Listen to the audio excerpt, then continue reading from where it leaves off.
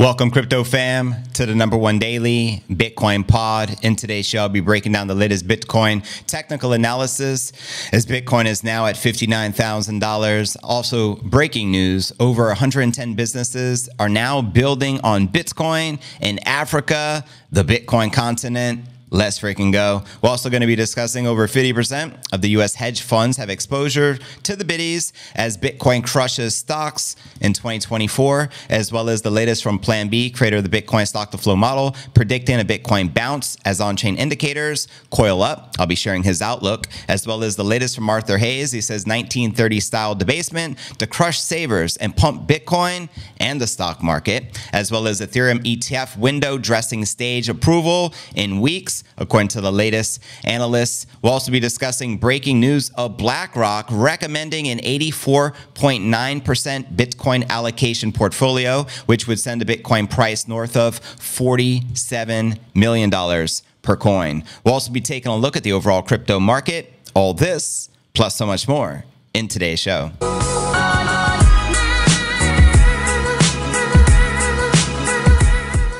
If you're new to the channel, very important to smash those likes and subscribe to the #1 daily Bitcoin pod, and be sure to hit the bell icon to turn on all notifications. That way you get notified each and every day when we go live. Today is pod episode number 1689. I'm your host, JV, and it's July 3rd, 2024, Independence Day tomorrow. Bitcoin BTFD opportunity sub 60 G's, baby. Right now at 59,700, 2,100% discount on the day. Let's freaking go. Let's kick it off with our market watch, as we do each and every day. You can see the entire market back in the red, currently correcting. Bitcoin holding its own, only down 3.4% of the day. Ether down 4%, Solana down 8%, XRP down 4%, and AVAX down 7%. And checking out coinmarketcap.com, the Bitcoin dominance is 53.3%. And let's check out the total crypto market cap sitting at $2.2 trillion, with the Bitcoin market cap at $1.17 trillion. And checking out the top 100 gainers for the past 24 hours, really not much. We have WorldCoin up 3%, Leo up 0.5%, and ZK up less than 0.25%, as the majority of the cryptos are correcting and in the red. But let me know, fam, which particular alts, if any, are you most bullish on for this particular bull? Holla. And checking out the crypto bubbles to get a visual perspective on the day, virtually 100% of the top coins correcting and in the red. Zooming out on the monthly, safe to say roughly 95% of the market correcting and in the red, only a handful in the green, and pretty substantial losses all around, like Gala down 45%, ENA down 53%. Even the meme coins like Bonk down 34%.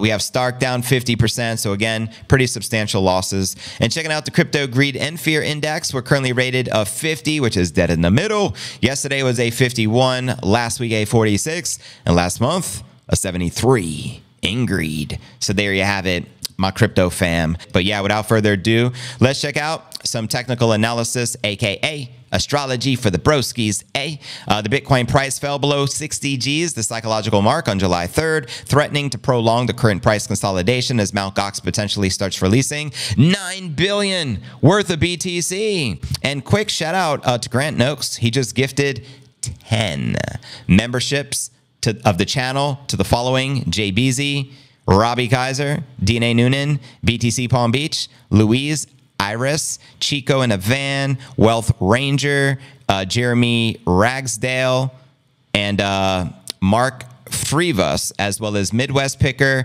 and Stress Free VIP. You've all been blessed and hooked up. On behalf of Grant Noakes, he says, happy birthday, America. I second that. Happy birthday, America.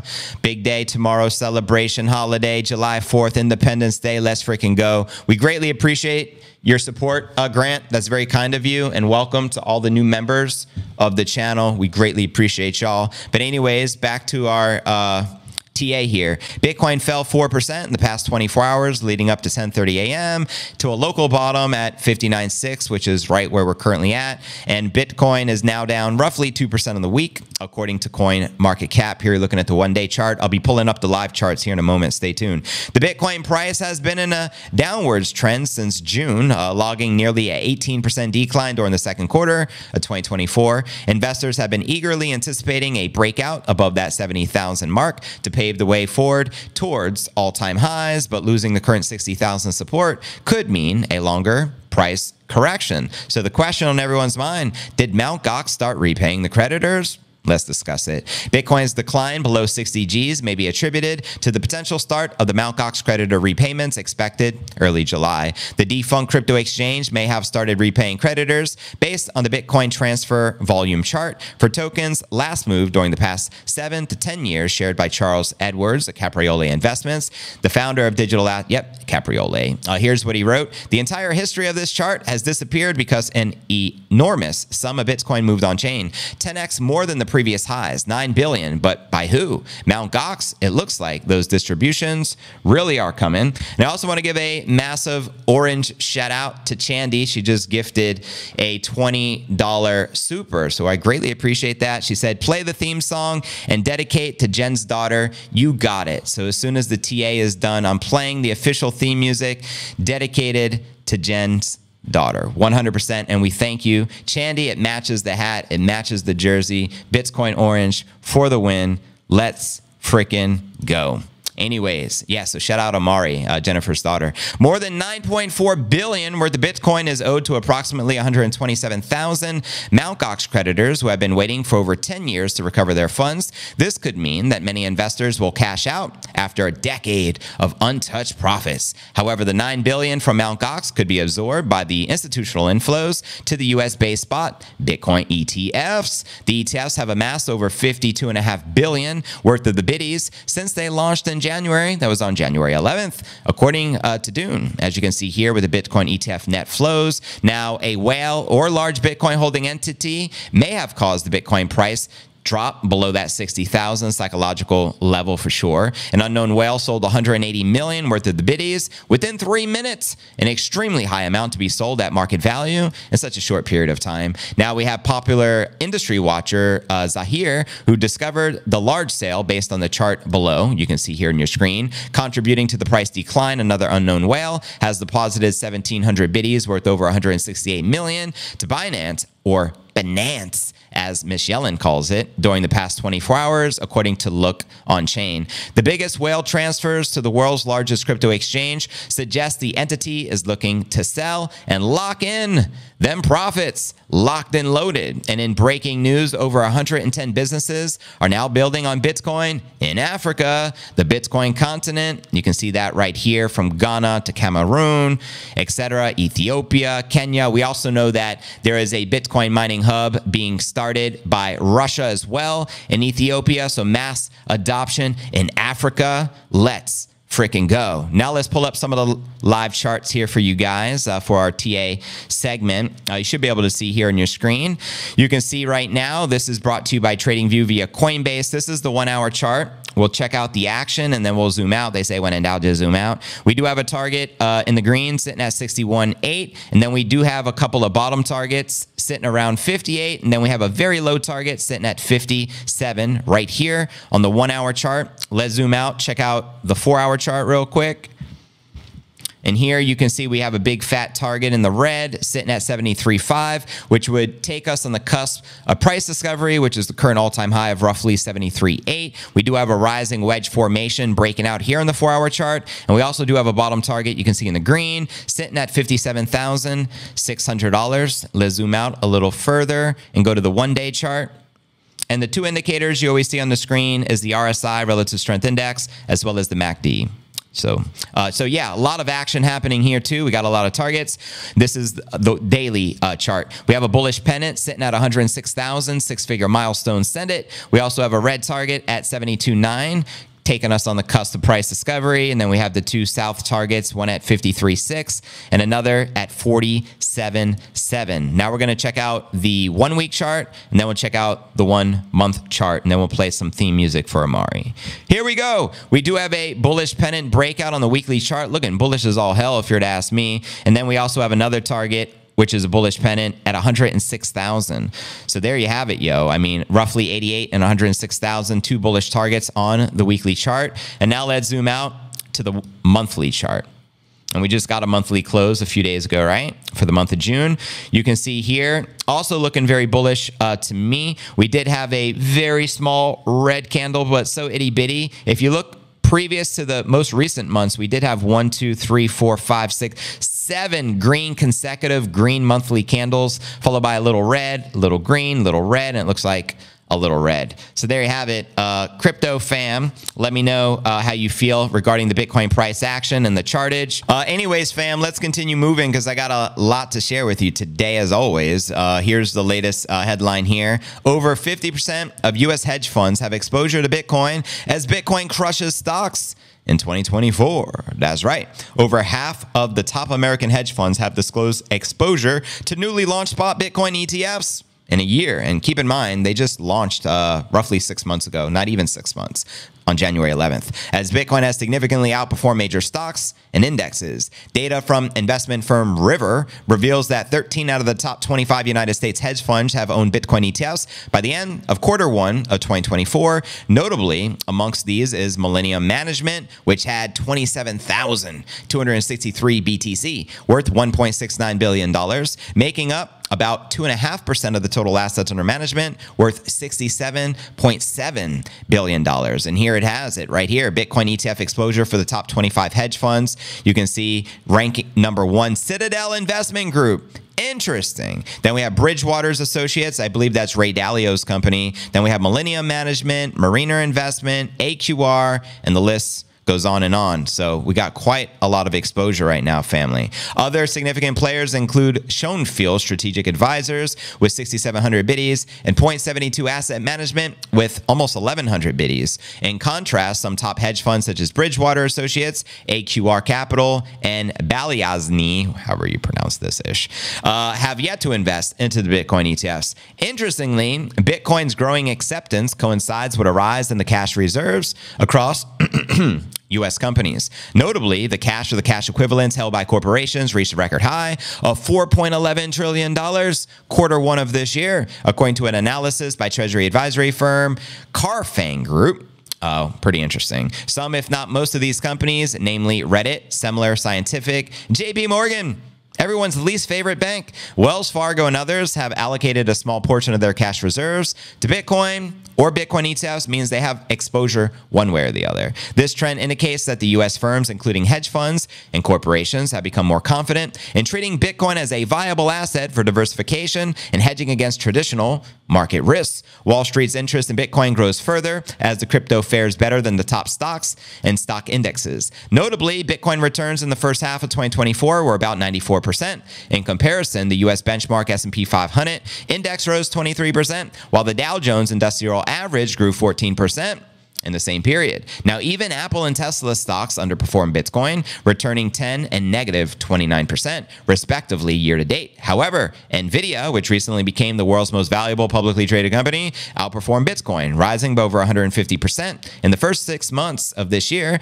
due to an ongoing AI boom. Now we have veteran trader Peter Brandt anticipating Bitcoin's relevance growing as a hedging asset, particularly against traditional safe havens like gold. He noted Bitcoin's market cap could rise 230% against gold after 2025. And earlier in the year, ARK Invest annual research report concluded that the institutional portfolios aiming for maximized risk-adjusted returns should have allocated 19.4% to Bitcoin in 2023. And speaking of insane allocations into Bitcoin, stick around. Our feature story of the day is going to be discussing BlackRock's recommended Bitcoin portfolio allocation of 84.9%. Talk about bullishness. But anyways, family, there you have it. Let me know your thoughts with some of that. Anyways, fam, let's continue. Next story of the day. Here's the latest from Plan B, creator of the Bitcoin stock to flow model. Here we go. Closely followed quant analyst Plan B believes Bitcoin is gearing up for a big bounce. Come on, bounce, based on the key indicators. In a new strategy session, the analyst, known for popularizing the stock to flow, shares that the on-chain data indicates Bitcoin remains in a bull. Plan B looks at the realized price metric, which records the value of all the coins in a given time frame at the price they were last transacted on chain, divided by the number of the Bitcoin in circulation. He says that he expects a bounce from the 5-month realized price level, which currently sits at around 65 G's, baby. Quoting him here, this light blue line, the 5 months realized price, has always served as a support line in the bull markets, so Bitcoin rarely goes below this line. It sticks to that line, actually, and the same has been true for the last couple of months. So right now, Bitcoin sitting a little bit below that line is very interesting. I expect it to bounce, come on, bounce from this 5-month realized price up. I expect a bounce from that 65,000, but we'll see. Let me know if you agree or disagree with Plan B. He's also watching the RSI, which is another indicator we commonly cover here, known as the Relative Strength Index, a widely used momentum indicator, which aims to determine if an asset is overbought or oversold. He believes the RSI this cycle will reach the peak levels of the prior cycles. Quoting him again, in my opinion, there will be no diminishing returns. There will be exponential returns. Send it. And we will see RSI values above 80 again, like in 2013, like in 2017, and in 2021. So time will tell. So there you have it. And if you want to watch this analysis by Plan B himself, check the show notes below the video in the description. So there you have it, yo. Let me know your thoughts surrounding some of that analysis with a bounce from 65, like a coil spring. Let's get it. But anyways, yo, next story of the day.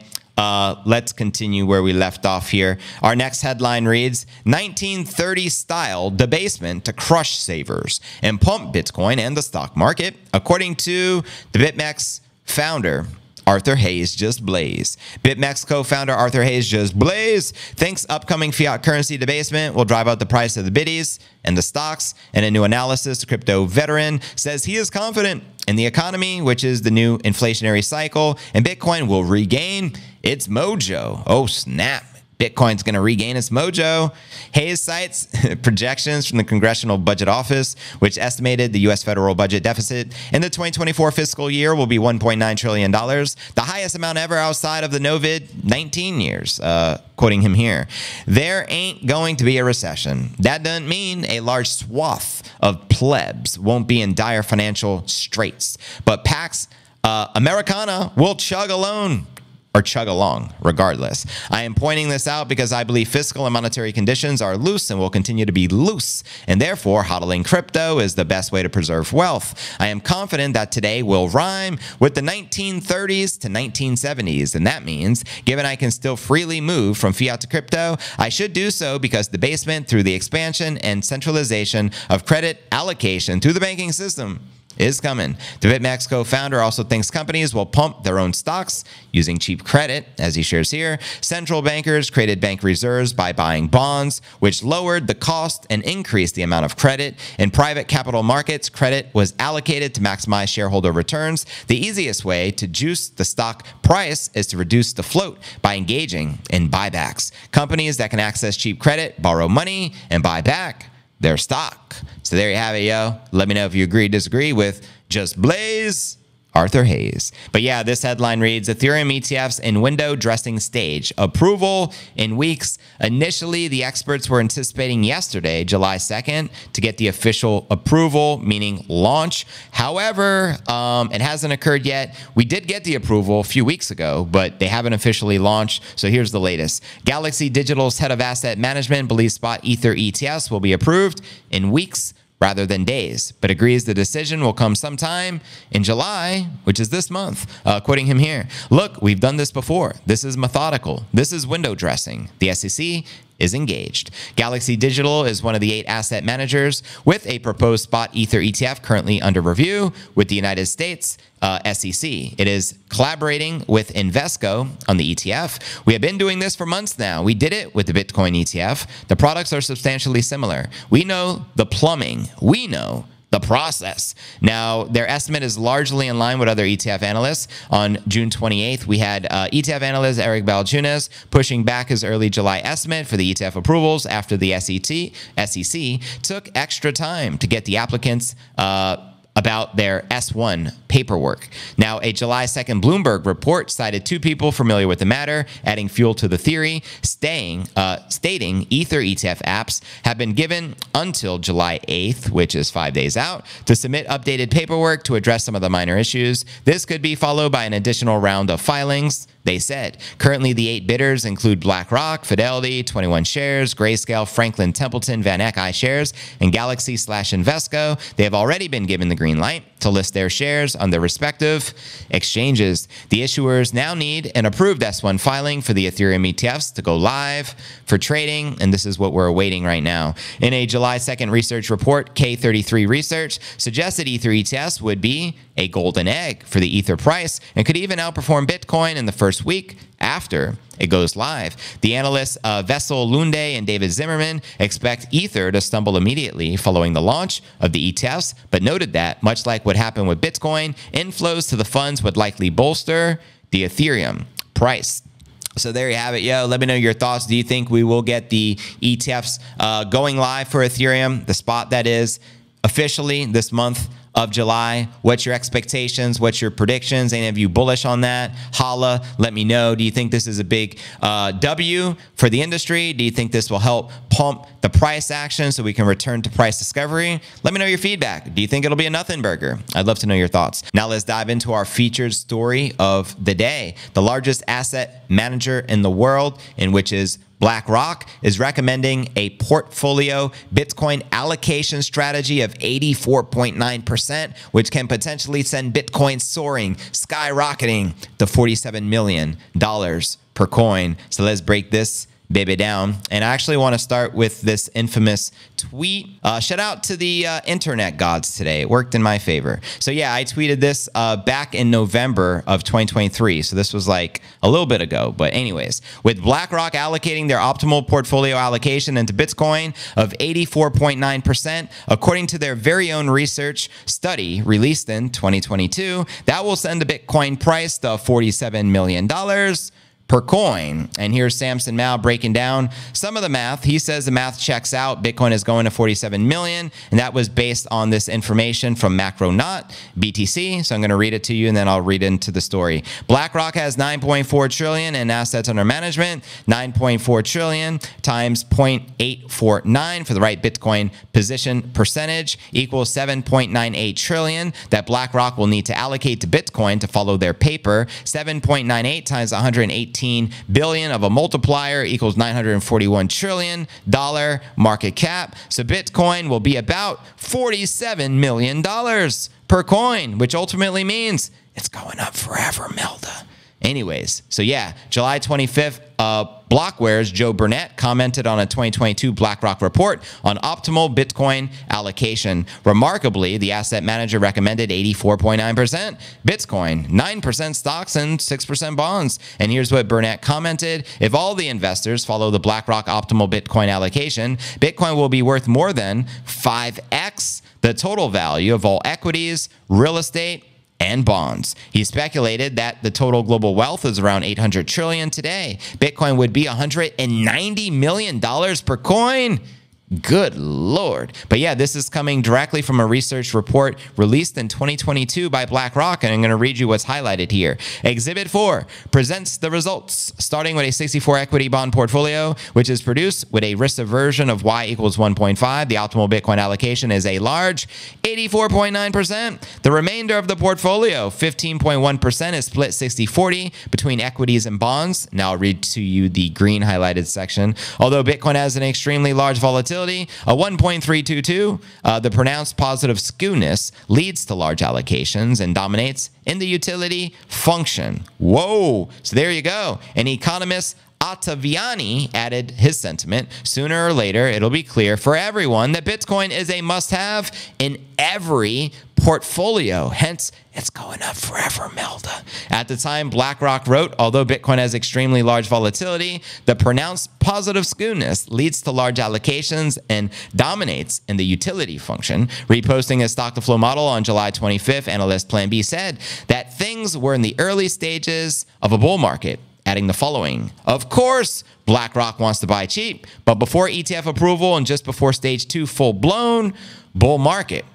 So there you have it. And this was actually right before the ETFs actually went live, a couple of months later after I shared all that back in November, because the ETFs just officially went live on January 11th. So could you imagine? We're not saying that's going to be overnight. So keep that in mind. No one's saying all the asset managers around the world are going to allocate 85% of their portfolios into Bitcoin. But if BlackRock, the world's largest asset manager, is recommending that, over time, I think all roads lead to Bitcoin, because it's the perfect vehicle to park large amounts of capital or investment. So here's a theory. Maybe the asset managers start with 1% allocation, very minimal, and then let the results speak for themselves. Watch what happens with that 1% allocated into Bitcoin compared to the bonds and the stocks. Bitcoin outperforms everything as it always has. They're going to allocate more. And as the years go by, 1%, way too little.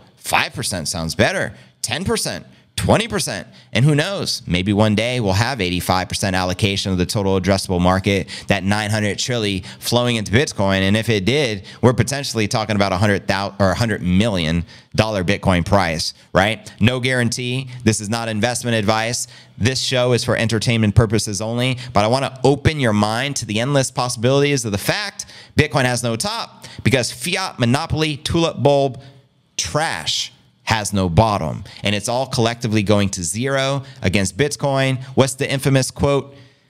All fiat currency returns to its original intrinsic value, zero. It's all going to zero against Bitcoin. Let me know if you agree. Let me know if you disagree. Let me know your thoughts surrounding that report published by BlackRock, and why do you think they're recommending 85% asset allocation? Let me know your thoughts. And I'm going to read as many of the comments out loud. Welcome, family, to the Q&A segment of the live show. I would take 10% of the 47 milli. I know, right? Who wouldn't? I have to pay someone $300 a day to take care of. Oh, man, I missed the comment. You need more BTC. I have a feeling she may have more BTC than all of us here. Just saying. Thinking out loud. Hey, people, forget to leave a like, so do so now. Thank you, Siamano. It does help out tremendously, and we greatly appreciate all the support. You can't not own it. I guess leaving at 50 million in today's purchasing power. When I get my 100 to 500 acres, I won't leave, other than the fun time, business time, my choice time, the dream. Amen to that. Black Diamond, what up, Scan? Having animals is hard to find people to watch our dogs. Go anywhere with us. And the bird is going to my mom's house for the 4th, right on Devon. What is that? I'm not from the U.S., but Trump is my president. Oh, word. Where are you from, Siamano? Bada boom, bada bing. Holla at your boy. Yeah, exactly what Melda said. Melda the Gray, that is. Crypto stays in America. Enjoy the day. Gotta run. Cheers, Greg. We appreciate you tuned in. Shipmate, ahoy, Captain, rockin', BTC, representing every day. They not like us. They not like us. They not like us. Imagine only 21 milli US dollars ever made and no printing. Bada boom, bada bing, bada bing, bada boom. Poland, Poland representing. That's what's up. He said that I've got a ear to hear. Well, you do got an ear to hear. I may be a shark or a whale, but then again, I may not be. People will never know. That is true. And unfortunately, JC did lose all of her crypto she got back then in a boating accident. So it's a shame. Please pray for her and her family. Price discovery right around the corner, says Muhammad. Amen. Jen is busy. She doesn't need more work. Amen, Diana. Will Biden step back? Man, what do you guys think will happen with that clown? Do you think he'll be replaced? Do you think he'll stand firm? Let me know. Hard to travel with 2 cats that eat raw meat only. can't leave food out for them. Ah, that sucks. Good morning. Good morning, Sage, Saga, Alpha Club, reppin'. What it do? Around the corner price discovery. I'm so ready. Are you ready? Pump it up. Shout out Laser Cat. What it do? If Biden steps back, Michael Obama will be a candidate. Yeah, I mean, Max keeps tweeting Big Mike, Big Mike, Big Mike. I would not be shocked. Allegedly, Michelle, a.k.a. Big Mike, was pressed with that, and she said it's not in her blood to run for president. But in my opinion, he has to do whatever they're told. It's not like they have free will. You know what I mean? In my opinion. And that would work as well as a veteran nonprofit idea. We need to talk more. I don't even know what state you are in. No, it was a rocket ship. Oh, yeah. So JC lost it in the rocket ship accident. That's a shame. Kamala. Oh, my God. She's so cringe. She's like the worst. I think I'd rather have Biden in there instead of her. Just saying. Just keep dipping all day, a day. Oh, Biden needs to say bye-bye. New York, Finger Lakes area, representing New York. Let's go. Mikey Obama would be sad.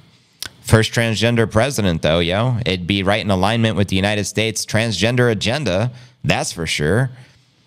Whatever happened to Joan Rivers? You notice 2 weeks after she was asked regarding Michelle, a.k.a. Big Mike, and she gave her feedback that we already had the first gay president, referring to Barack, and that everyone knows Michelle is a transgender. 2 weeks later, she mysteriously died. Is that a coincidence?